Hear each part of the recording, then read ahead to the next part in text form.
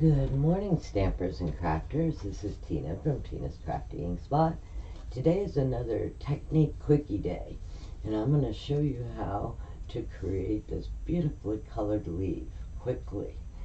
So in our quickie, we are going to need our stamp, which today I'm using the Artfully Layered, this beautiful leaf. This is one of Stampin' Up's distinctive ink stamps, so it does have, some different shadowing on it, and that's going to look even better. Now this one looks great when it's stamped in one color too, but that's not our technique today. So we're going to bring in our stamparatus with this regular piece of basic white.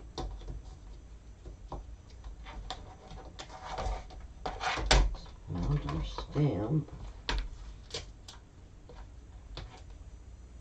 This is fun for a quick little card you may want to put together. I have the particular card I made with this quickie technique on my blog. Be sure to check it out. We are then going to bring in some different colors. Today, I'm going to use Pacific Point, some Just Jade Green, and of course my all-time favorite ink, Blackberry Bliss. And we're going to use some regular sponge daubers. Now I do dedicate daubers to my different inks. So let's start with our lightest color first. Okay. So we'll start with our Just Jade. And what you're going to do is just randomly put some spots of ink on your stamp. So dab it on there.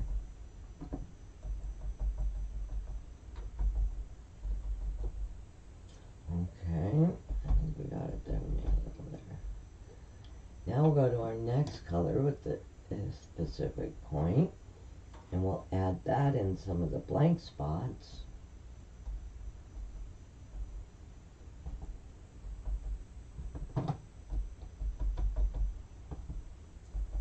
Trying not to go over what I've already put there with the jade.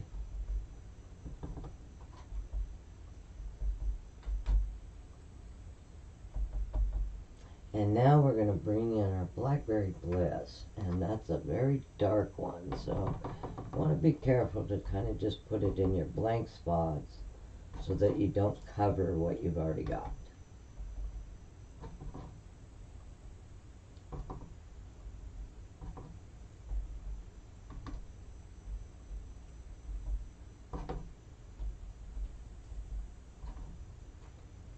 I think I've got my stamp completely covered, and let's see how it turned out. And every time you do this technique, it's going to be a new surprise.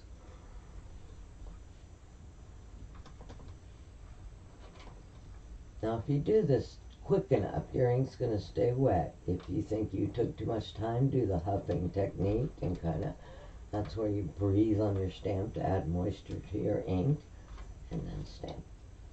Voila! How pretty is that? You can go back over with some of the colors, but you don't really want to, because I think it just kind of makes it muddy. Pick your different color. You can do light greens, pinks, but you can stay in the same color family if you want it. But I think it came out just wonderful for a quick and easy, colorful card.